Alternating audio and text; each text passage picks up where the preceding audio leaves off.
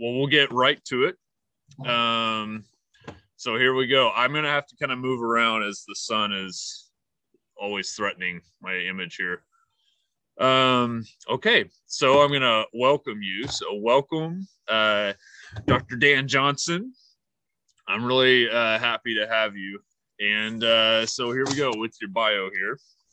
All right, let's hear this. All right, so Dr. Dan Johnson is a forest ecologist who's into community and spatial ecology. Dan studies these fields in his labs at the Global Forest Dynamics Lab at the University of Florida. Dan's Twitter handle is at DanBigTreeMan. Awesome, by the way. Dan's, it reveals he's into trees, rocks, and water, education, inspiration, and let's fix this shit. All I needed to know I am so excited to have Dan and have a chat with him. So there we go. That's your bio, Dan. Yeah, right. And half of that is literally your bio. So yeah, it's what I wrote on Twitter. You're right. Yeah. I have to credit my Twitter handle to my nieces. They used to call me Dan the Big Tree Man. And that's cool.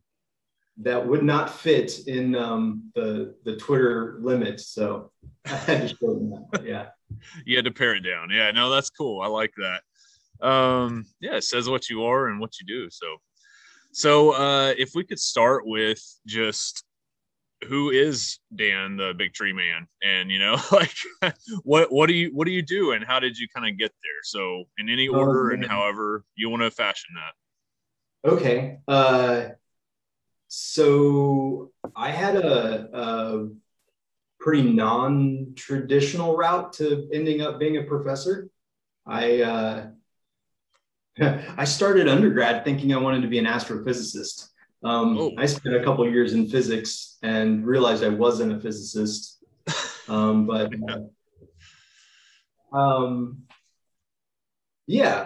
I got really interested in the outdoors, and the Smoky Mountains actually probably are a lot of the reason why. I was always interested in forests, but that really sparked my curiosity, and I got an undergrad in forestry, and then worked for I worked for the state government in Indiana. I'm from Indiana, and did all sorts of stuff for the state Division of Forestry. And then I worked for the Forest Service for about 6 years doing forest inventory and analysis, which is our national forest inventory program.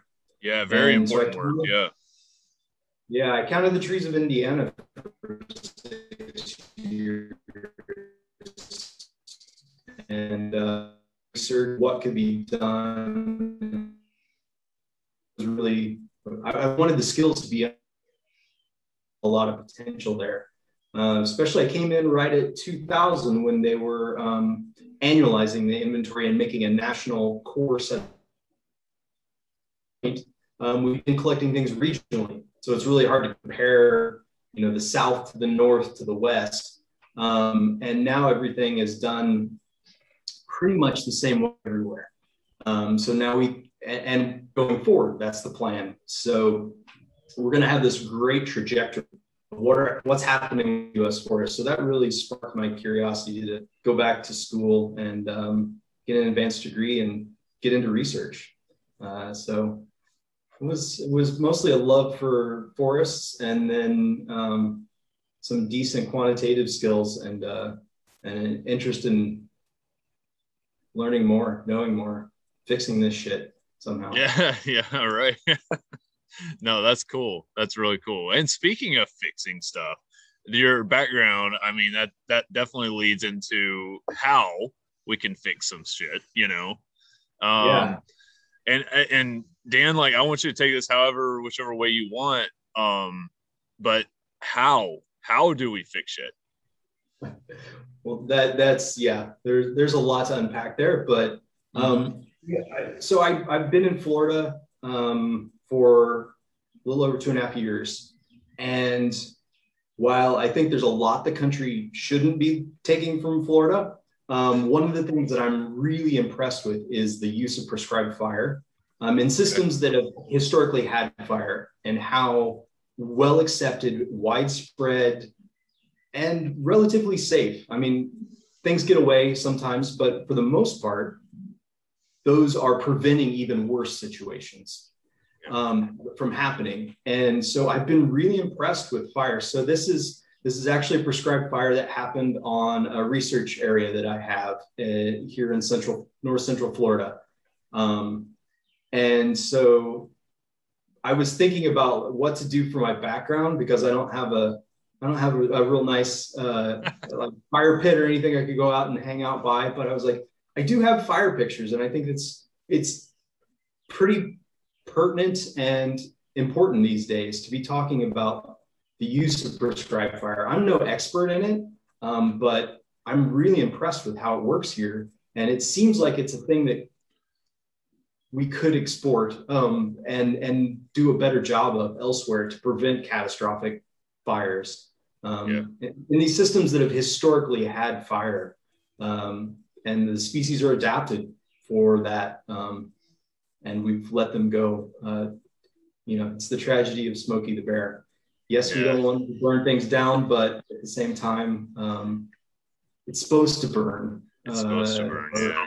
It has historically burned, and if you don't, you're going to get big bad burns that kill lots of trees, right? So these forests are amazing. 2 weeks after fire, it's green again, and it's just, they sprout right back, and the species just go on with their lives. For the most part, I mean, it thins things out, but that's why it's a management tool. So I do feel like this is one of the ways to fix some things, but not everything. Obviously, you can't, like, fire doesn't belong everywhere, but it is. I did intentionally choose this background because it was it's on my research area that I thought I might talk about, but then B, I think it's a tool that we need to learn how to accept as a society a little bit better.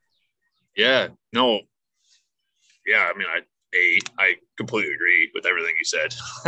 And B, I've got two things that kind of came up for me when you were talking about, going into your background and how that's part of a solution for certain regions that are fire adapted or even fire dependent, right? Certain species that are fire dependent. So, you brought up my background, which is historically this narrow strip that runs north and south down into Texas and up into southern Kansas. And this is the cross timbers, right? This is the post oak and blackjack oak dominated forest. However, so you can see the post oaks with their marcescent brown leaves hanging on behind me, but behind that is it's basically empty. A future neighbor might move there someday, and it's full of which all these are native. Most of these are native species, anyways, but they're really thick with elms, with hackberry, sugarberry, with we do occasionally get silver maple in there, which is not I think it's naturalized here, but it's not native. And all these other kind of more mesic species, and it's super thick.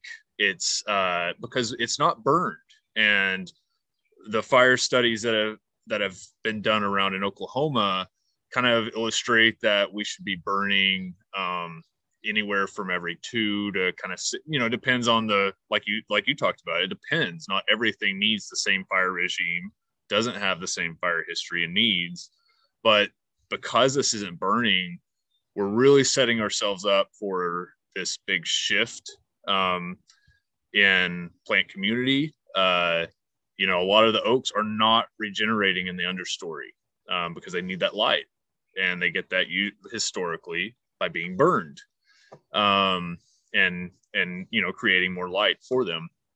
So sorry, I can just jump right in there, but it speaks to exactly what you're saying. And then another thing that came up for me was I feel like this stat is correct. Like, isn't Florida like the number one state for the most lightning strike?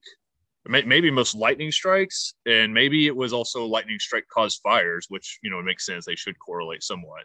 Is that accurate? Yeah, no, it is right.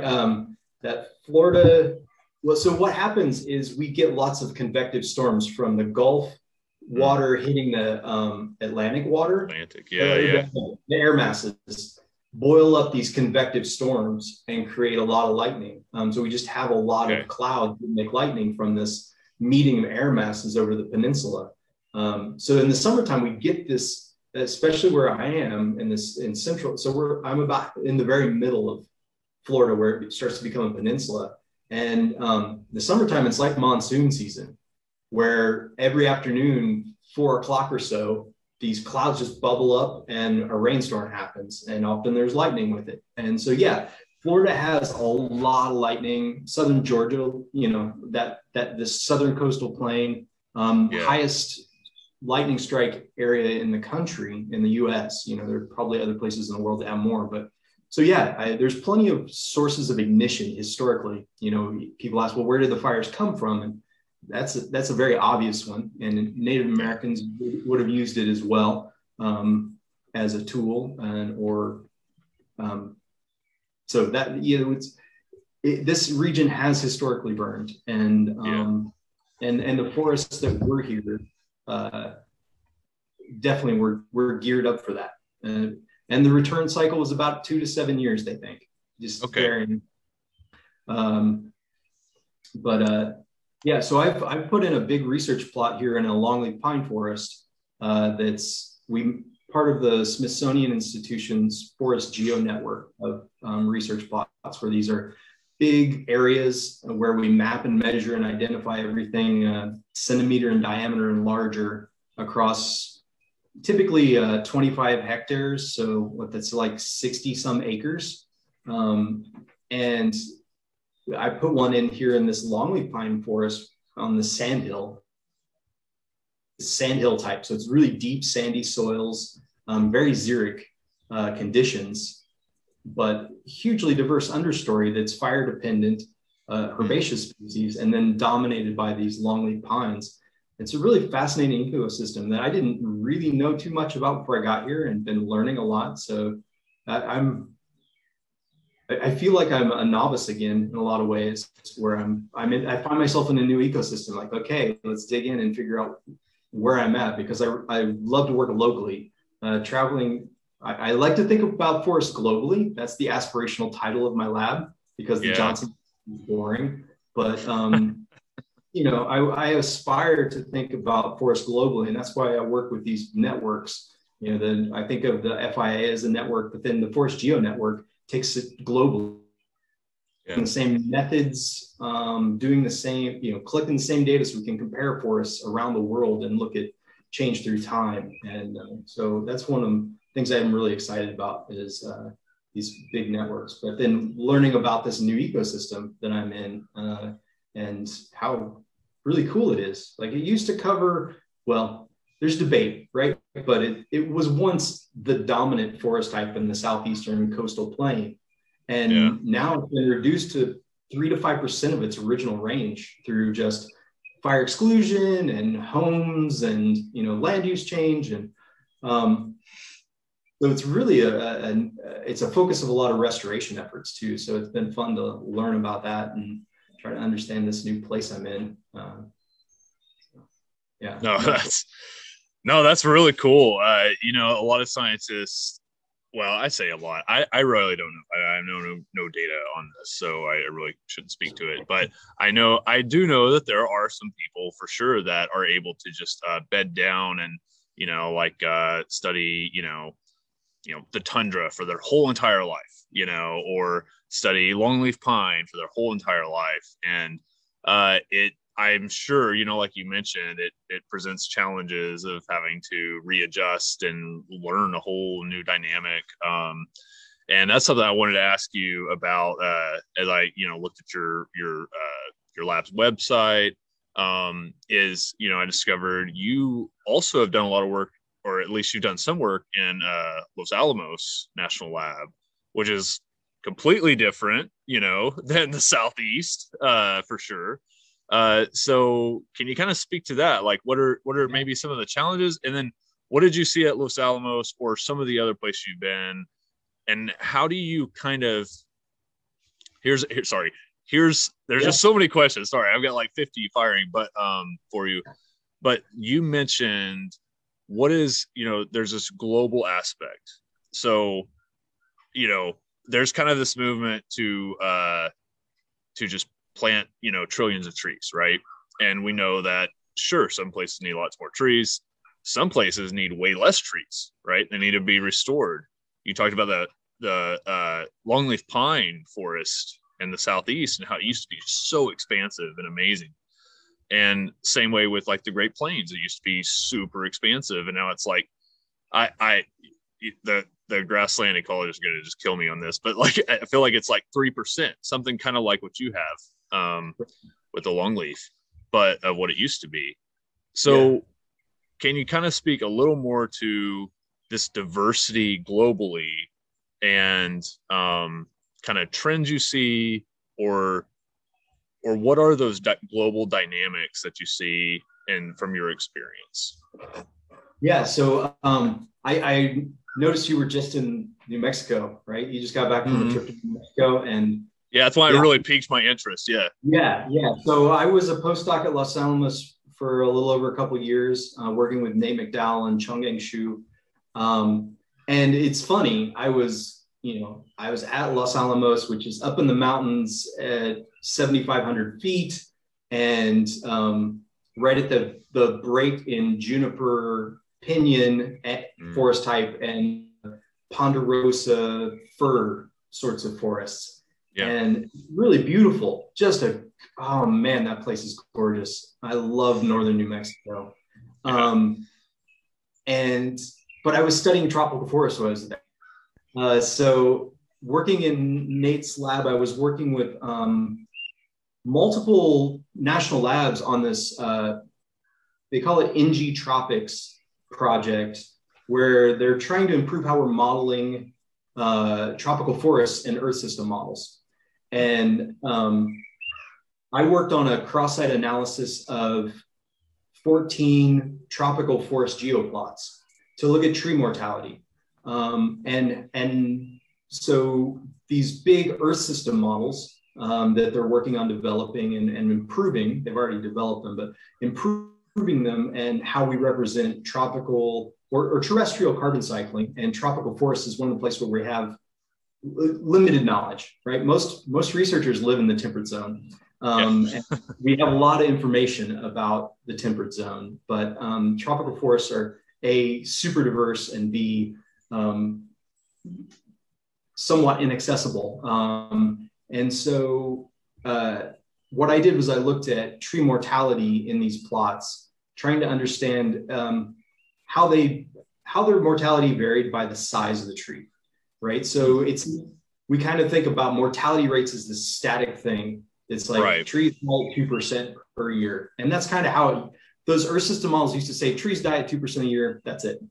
And then there was no variation. It was just like there's background mortality, and they're building in mechanisms, right? And they want to make sure they're getting the right answer for the right reasons. So they're trying to build in the right mechanisms. And what I worked on was just trying to understand, well, how are trees dying in the tropics? Just the baseline, what's happening? How does it vary across all the tropics? Or as much as I had data to talk about. And so I was in this kind of high desert forest situation, but thinking about tropical forests the whole time I was there. So yeah, it was a little bit of a weird experience. And Los Alamos is a weird, amazing place. Tiny little mountain town with highest per capita PhDs in the world, I think. You go to a grocery store, it's like a 20,000 person town, but you'd hear 6 languages at the grocery store there. It was a really cool experience. It was awesome. Very odd. It was a very odd place to live and work, but it was really great. Really great group of people. But it's funny. Nate McDowell, who was my postdoc advisor, is giving a talk right after we talk about rising rates of tree mortality and this idea that globally tree mortality is going up, and in the Anthropocene. Right. So the age of humans. and what are we doing to cause increases in tree mortality, and what can we expect from the future? And I think we are increasing tree mortality rates. It varies quite a bit across the range of the world of forests. So I think the jury's still out, and that's one of the things I'm really interested in, is trying to just understand, well, how are things living and dying, and how's that changing? You know, if I had a time machine, I would go back and put in long-term research plots a long time ago. Yeah. So we had better baseline data of what's going on.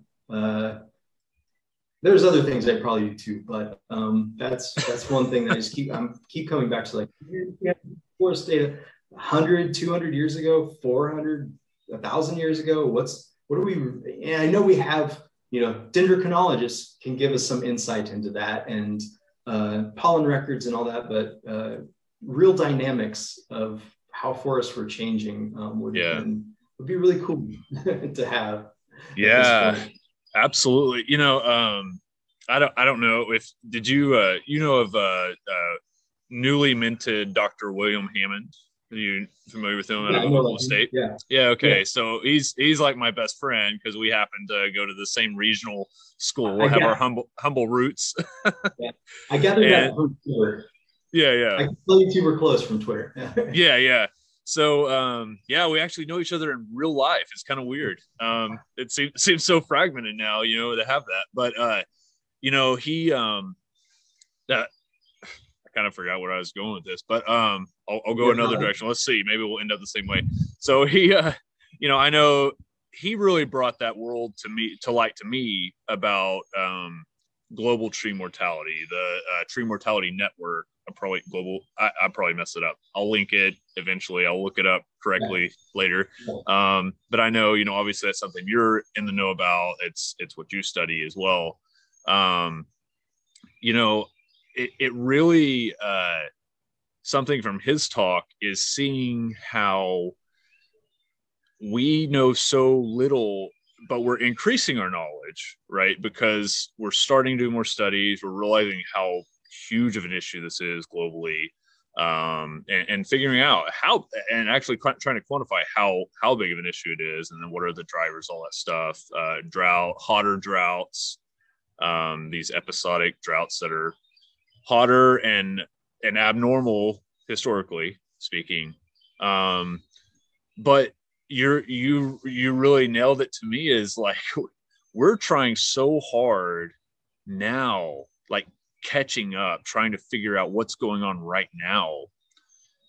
But unfortunately, we really can't know exactly what happened in the past. And it's a very, I guess the whole point that I'm trying to make is I am just a huge admirer of, let me pull back just a second, as a dendrochronologist, I literally could just grab my increment borer, my Hageloff borer, go right over here to this sugarberry or right over here to this post oak, and tell you a lot of stuff about it, right? You know, I could tell you this growth rate, and at what point did it, you know, was it increasing like this in growth? Is it slowing down? And compare that to drought and climate variability, all this stuff, right? But I can't speak at all to what's happening, you know, globally, right? This is just a local phenomenon, or maybe even that individual tree, you know, phenomenon. But the work that you and others are doing, I mean, this is not an easy task, right? And but everybody's kind of got their little niche or their little part. What from here? Like, what, this is kind of, sorry, I'm building to an eventual question here. Okay, this is it. So where do you go from here? Like, what to try to understand the diversity that's necessary, the fire regimes that are necessary, species shifts, range shifts, you know, due to climate change, due to other variables. What is the focus on in your lab and in other labs? Like, how do we kind of get to an answer? How do we kind of get to that answer of how do we fix this shit? I know that is not an easy setup or an easy answer, but I would like to kind of like, just kind of, could you give like an update? Like, what does the science tell us now? And what should the focus be for different regions or for you? You know, I think you hit the nail on the head a lot. We're trying to catch up and get enough data to project, right? So a lot of efforts going into trying to scale up from these individual observations. So forest geoplots are amazing, right? We measure everything in 60 acres and track it through time. You know, you go out and measure that sugarberry, but that's the one that made it. What about the thousands of little ones that you can't core at all? Oh, yeah, that's good. You know, that's the survivor. That's the 1 in a million. That one won the lottery sort of tree. Yeah. So what's happening with all of that other? It doesn't really matter. Depends on what you're interested in. You know, is it carbon? Is it diversity? Carbon, only the winners really matter, right? Most of the biomass is in the big trees. So I don't care about what happens to the little trees, but what makes up those big trees eventually started as little trees. So yeah, is it deterministic who makes it through the lottery, or is it just a random draw out of the pool of all the lucky candidates? I don't know. So I think we're doing a lot of catch up of trying to nail down what's driving where is there increased mortality or decreased mortality? That's certainly a possibility, right? Climate change means that things are changing, and it changes in lots of different ways depending on where you are in the world. You know, certainly increasing droughts can't be a great thing for a lot of systems, but there are other places that aren't going to see that. They're going to see increases in rainfall or, you know, so what do landslides do? And I think that it becomes a really complicated question. And I think I really like the team-based sort of, we're only going to accomplish this by working together, right? There's it's like working in a silo and not talking to other people is not going to work anymore. So, you know, I'd love to see that. And that's happening, right? There is an emphasis on big collaborations and team science because one person can't do it all. And that's why I like being involved with these big networks is you do your part, but then you're working together with everyone to try to push for our knowledge base. I don't know how we fix this shit yet. That's a $1 trillion question. You know, I rely a lot on saying, well, we just need to understand things better. And then the solutions will become clearer. But I think, you know, there's the work on your local system to improve whatever it is you have access to and how we're approaching it to make it a more sound and sustainable system. Man, I don't know. I don't have the answers. Not yet. No, you know, I just, you know, something that just came up for me as I was just thinking, like, you know, you global dynamics people, you remind me a lot, like you mentioned, like the collaboration is such a big key. Everybody's got to do their little part in their little region. You remind me really of like a virologist studying like pandemics, right? This is kind of likened to a pandemic of global tree mortality, and everybody's got to kind of track their own thing. They've got to collaborate. This is what we're seeing. We've got pathogens here, and we've got, you know, fungi that's attacking an invasive species, and it really does take this huge collaboration, you know, to pull it off. Okay, so I think that analogy is great. I think that analogy is great, but add in the community context where it's not just humans that we're thinking about and one disease, but we're thinking about hundreds of, you know, tens of thousands of species potentially, and lots of interactions. It does require a lot of work at individual levels and team levels, and you know, hopefully someday there's some global coordination that happens that's meaningful and solid.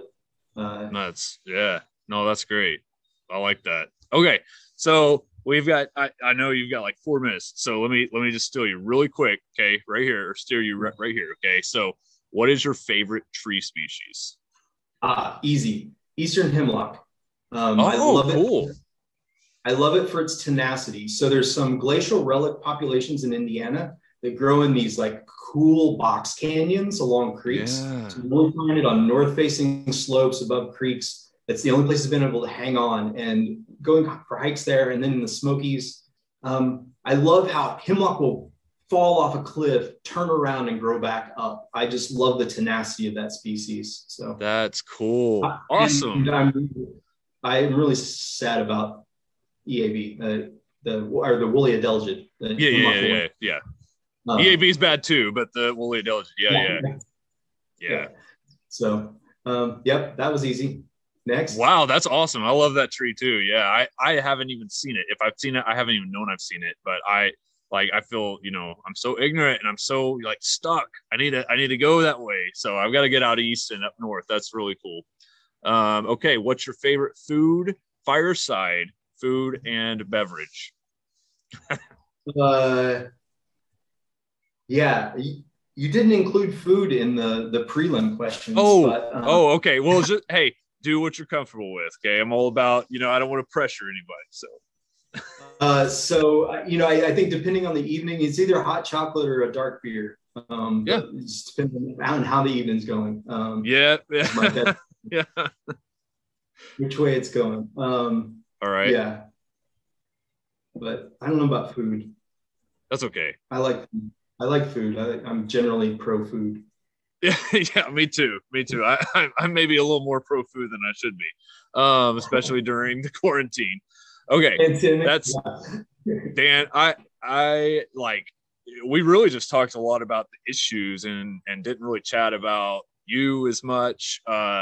And I would love to have you on in the future, and I'll be on time, and we'll be just more leisurely and not so focused on all the issues. But one of the things, I've really enjoyed. I've reached out to people in this pandemic, the people that I haven't talked to for a long time, and just reconnected. And or meeting new people. This is awesome. It's one of the maybe good side effects of all of this, as we became isolated enough that we started thinking about intentionally reaching out more. So I appreciate it. I had fun, and I'd love to come back and have a part two. We can talk about not so serious stuff or something. Yeah. All right. Awesome. Dan, thank you so much. Thanks for your patience. Thanks for explaining things to me. And thanks for telling me about that relic population or populations of Eastern hemlock in Indiana. That's really cool. I love those relic populations. Sorry. See, I'm already trying to steer us away again. Okay. We need to wrap it up. Yeah, let's check out the range map of hemlock. Okay. You'll see these little blocks around. That's cool. Little circles out in the middle of nowhere. I love that. Okay. Yeah. All right, Dan. Thank you so much. I'll let you go, and we'll talk again. Yeah. See you soon. All right. See you, Joe. All right. Bye.